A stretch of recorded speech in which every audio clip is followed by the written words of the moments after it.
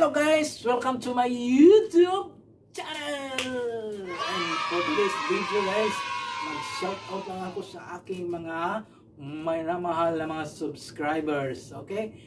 Mahal ko kayong lahat. Mahal kayong lahat ni Lord. Hindi ako namamahal sa inyo. Mahal kayong lahat ni Lord. Kaya huwag kayong humiwalay sa aking channel. Tipot lang kayo. Tipot.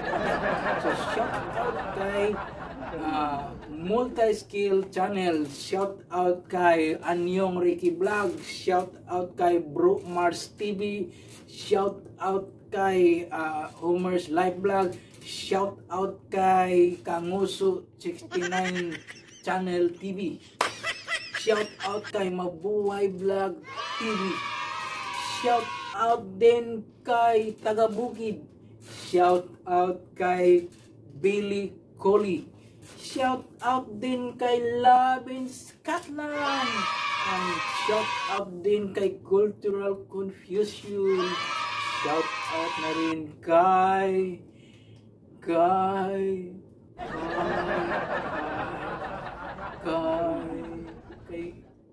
Inday Undago.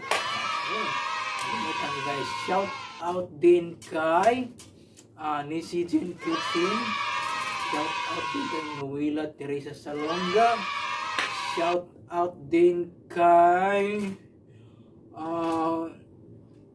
Pipay's Choice, shout out din kay Jamix Kitchen, and shout out din kay Bibi Joanna's Vlog, shout out na rin kay Taga Bukid, shout out kay sino pa bang i-shout out ko?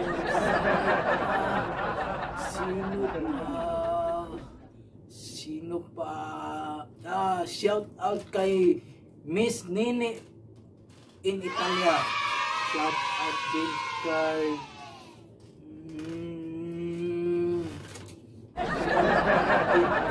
Kabagis TV, shout out na rin kay Paano Channel, shout out din kay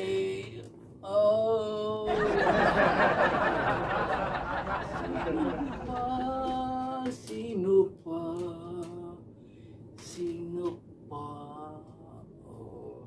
pa. So sinsya na gid guys, hindi ko pa na-mention kasi wala ako kasi yung lista hindi ko sinulat So yung magpa-shoutout naman sa sunod, paki-comment na lang guys. Nalimutan ko talaga yung iba. Marami yan eh. Shoutout din kay kay sino, wait a minute. Vera Ponce, shoutout kay Vera Ponce. Sino pa? Hindi ko na talaga malala. Sa dami, okay? So, guys, next time ko na lang kayo i-shoutout yung iba. Mas pasensyahan nyo na kasi makalimutin kasi ako. So, sa mga hindi pa nag-monetize, so ang advice ko lang po, kailangan tiyakin po ninyo yung mga video ninyo na sarili talaga yung video na walang halo na hindi ninyo video, okay? Kasi alam talaga ni YouTube kung yung video niyo ay inyo ba talaga. So kailangan bago kayo mag-apply ng monetization, tiyakin niyo na lahat ng video niyo ay original, hindi galing sa iba na kinuha niyo lang tapos in-upload niyo. Hindi, kasi hindi pwede yan. Hindi talaga kayo monetize yan, promise. Kasi na-experience ko na yan eh. Kailangan bago kayo mag-apply ng monetization, tiyakin ninyo na yung mga video ninyo lahat original para isang araw lang monetize agad. Kasi kapag original lahat ng video mo, sa'yo talaga yung mga content na yan, isang araw lang, hindi aabot ng 24 hours, monetize ka na.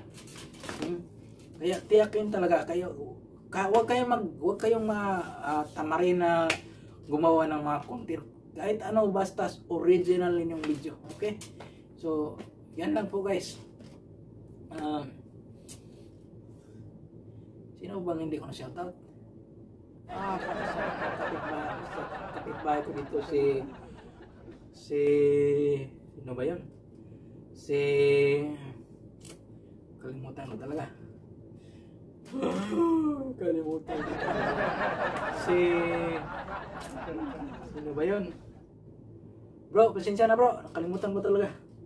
Next time ka na lang. Next time na lang. Okay, sorry. Ay, Sanodjo TV. Sanodjo. Shout out din sa iyo, okay? So, medyo konti pa yung subscriber mo.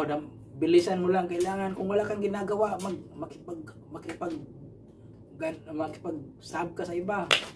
Tiyakin mo lang na yung mga nagsasub sa iyo, nag-view ng 1 minute before nag-subscribe.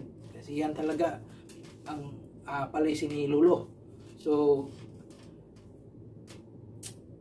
ang gawin mo lang, mag-join ka lang sa mga marami diyang group sa Facebook na subscribers group. Mag-join ka lang dyan, is-join mo lahat. Tapos, pag ano ka, para mas madali. Kasi yan ginagawa namin dati. Bago pa lang kami nagsimula ni Danilo. Nakipag-sub kami, araw-araw sub to sub na. Laging sub to sub. Tapos pag gising mo sa umaga, 20 ang mabawas, 30 ang mabawas. Kasi tinanggal mo YT, yung iba nag-unsub. Kaya medyo masakit talaga pakiramdam yung pinaghirapan mo na magkakaroon ka ng maraming subscriber tapos bigla lang mawawala. Wow, sobrang nakakapagod, sobrang ano talaga, hirap talaga magsimula, mag-vlogger. Hirap talaga, pinakamahirap yung maghanap ng subscribers. Okay lang kung artista ka, sikat ka na, kasi madali lang ang subscriber. Pero kung hindi ka sikat, naku, maghirap talaga para mag-subscriber. Kaya, kunting tiis lang muna. Kasi yung channel ko, bago ako na muna 2 years, umabot siya ng 2 years. Hindi, 1 year, malapit na mag 2 years. 2 years akong nagtiis. Tiis lang muna, ilang beses ako bumagsak ni YT. Siguro mga 6 na beses kasi dati kasi guys, mayroon akong 1,200,000 na views sa isa lang na video. Kaya lang tulad ng sinabi ko sa inyo kanina, hindi ko original na video yon. Kinuha ko lang yung sa ibang channel, tapos ini-edit ko, pinalitan ko yung background ng music, tapos in-upload ko, nag-trending, umabot ng 1,200,000. Kaya nang mag-apply ako ng monetization, hindi na-approve ni Lolo, bagsak. So dinilit ko yun, nag-apply ako ulit after 1 month, bagsak uli. Parang nakakalungkot. Gusto ko nang sumuko sa pag-YouTube. Hindi ko alam kung anong mga content na reuse na naman. Dinilit ko naman yung ibang content ko na galing po, hindi rin akin. Yung mga mumulan, dinilit ko. Ngayon, nag-apply ako uli, bagsak pa rin. Wala, parang nawala na ako ng pag-asa. Parang kunting tiis na lang talaga. Tapos nawala na.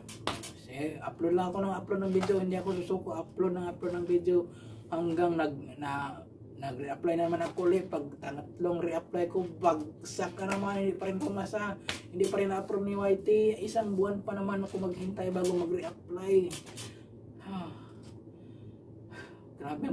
Grabing tiis ko guys, grabing paghihirap ko bago ako na-monetize. Pero hindi lang talaga ko, huwag lang kayo susuko. Fight lang ng fight hanggang mamuni. Okay? Ngayon namuni na ako, so wala, medyo gumaan na yung pakiramdam.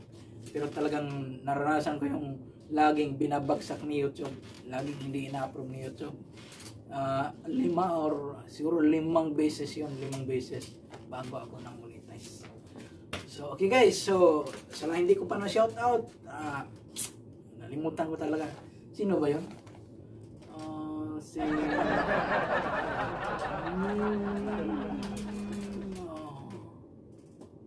Kalimutan ko talaga yun ba?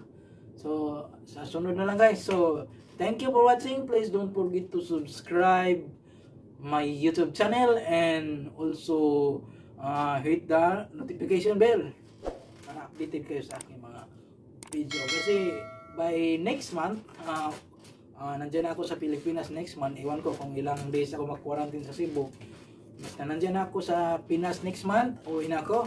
So doon na lang ako sa bundok mag-vlog, magtambling-tambling, kalabaw, ano bang gagawin ko. Basta marami akong gagawing vlog doon sa bundok. So mga kakaibang vlog ang gagawin ko pag uwi ko sa Pinas. Yung mga vlog na hindi niyo pa napanood sa ibang channel. Yung basta abangan niyo lang ang aking mga susunod na vlog pag doon ako sa Bohol. Okay? So bye-bye na guys kasi mataas na yung pag-uusap natin and pagod.